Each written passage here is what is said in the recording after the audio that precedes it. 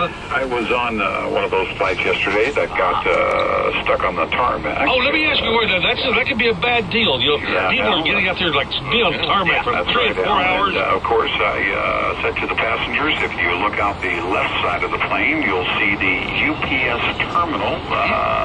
Let's see what Brown can do for you for the next 3 hours. Wow. Well, in case you get stuck, what can Brown do for you for the next 3 hours? Here are just some fun things you can do while waiting for your flight to take off.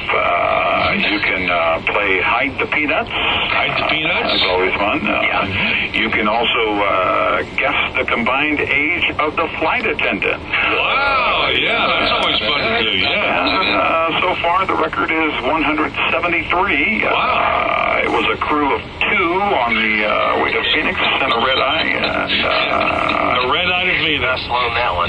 But Hal, everything is back to normal for now. We are expecting a very busy travel weekend. Are you? We'd like to ask all passengers to get to the airport early, bring picture ID, stop dressing like flood victims. God, isn't that the damn truth? That makes me sick, the way some people dress to get on an airplane. You might want to mix in some deodorant every now and then.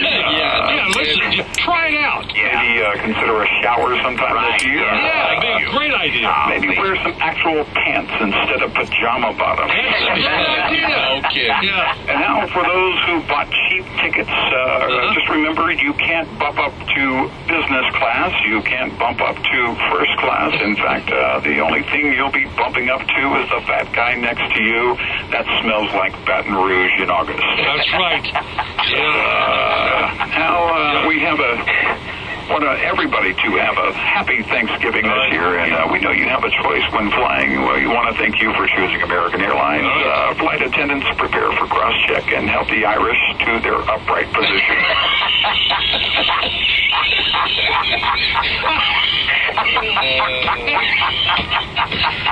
7:57 at WBAP.